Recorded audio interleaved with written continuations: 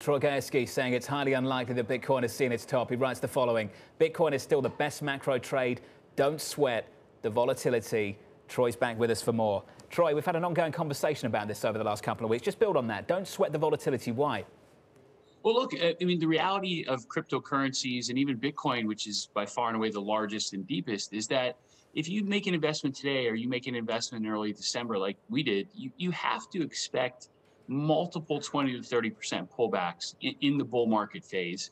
And you also have to realize that perhaps all your analysis is incorrect and you don't have nearly as much upside this cycle as you did the previous two.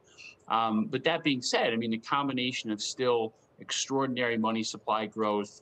We still think we're in the early innings of the adoption cycle, as you mentioned JP Morgan and Morgan Stanley and Japanese gaming companies getting involved. And we're still, this bull market is still younger than the last two in terms of length. And we could see many rational reasons why there's less upside this time around, and it's a longer bull market. But it's really hard to argue that it's going to be a shorter bull market. There's really no fact or basis for that, in our opinion. Troy, how do you make the decision how much of the portfolio should be dedicated to it, and your tolerance levels around how much you allow it to grow into the overall portfolio? How are you making those decisions? What process do you go through? That's a great question, John. And so, look, initially, it's based on how much at cost you're willing to risk.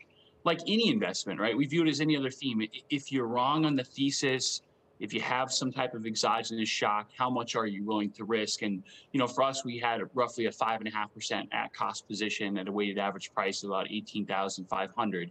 And then as it grows, for good reason, right, due to outperformance, you have to manage it relative to other exposures in your portfolio. And this is very important. You have to look at what your mandate is. And remember, our mandate is to generate the best absolute and risk-adjusted returns with as low a beta and correlation as possible to other assets. And so what we've seen is with the addition of Bitcoin, our beta was already low.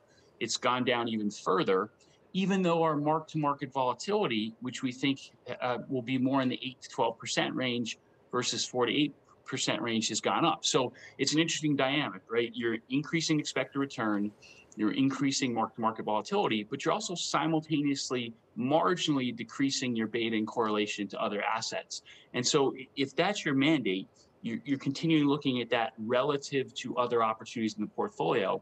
And right now, again, when we look at other asset classes that are liquid, that we think have significant upside, we just don't see anything that could potentially double by the end of the year. Now, that's not to say individual stocks or late-stage privates can as well. But this is the liquid market, right? You can evolve the position, you can trim it. We've made the decision not to add to it further, even in pullbacks. But liquidity is a very important aspect of this as well. Troy, I'm very interested in the investor conditioning that we're going through right now with this asset class. And I just wonder what we'll think it's most useful for in the years to come as we go through that conditioning. And I think a great example is the Japanese yen. Anyone that comes into financial markets is often asked, why is the yen a safe haven? And you can sit there and talk about how it's used as a funding currency. You can talk about Japan's maybe net foreign asset position as well, how that's positive. But Troy, when it comes down to it, it's because it works. That's ultimately why you consider the Japanese yen a safe haven, because it works. And I just wonder how Bitcoin will be used in the broader portfolio as an asset class in the years to come as we go through that conditioning. Yeah, look, and that's where the parallels to gold are so important, at least from our perspective, in that, gold was a completely orphaned, under-owned assets for years, really since the early to mid 80s through the late 90s. And then it went through an adoption cycle, and whether it was hedge funds or asset allocators decided, hey, you want 0, you want 1, you want 2, you want 3%. We'd expect, again, as this marketplace matures, that Bitcoin will be the store of value winner, right? We don't ascribe much value from a transaction standpoint. We hope we're wrong. There are many smart people that think that has tremendous transaction value use. But we think it's going to be the dominant store of value, the digital gold. And then Ethereum and digital fiat currencies will be used more for actual transactions. That's how we see it shaken out.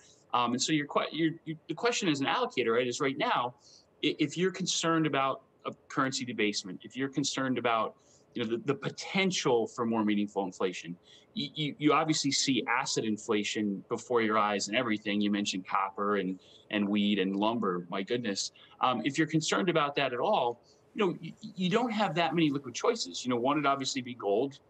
Two would be Bitcoin. And the marginal flow dollar is clearly going into crypto because gold already had its adoption cycle. That being said, we are surprised gold is off from its August high. I wouldn't have suspected that. Why sell gold to buy Bitcoin when you can there's so much cash out there? But that's been the price action, of course, the last 4 months. I'm trying to keep an open mind on a topic because it's become very tribal and quite aggressive on either side of the trade, as you know, Troy.